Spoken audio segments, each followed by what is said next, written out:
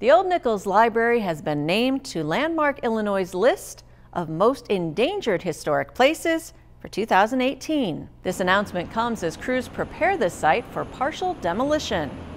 The 120-year-old building is a local landmark, so to preserve the majority of that facade, just the south wing, built in 1962, and the original east wall is being taken down, as approved by Naperville's Historic Preservation Commission.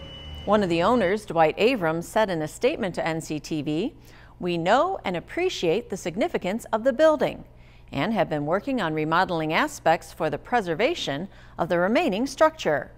We will continue to listen to ideas and work with the city and others as we go forward with a development."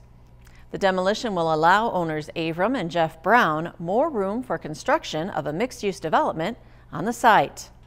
Landmarks Illinois is a membership-based nonprofit organization that invests in saving historic places in our state.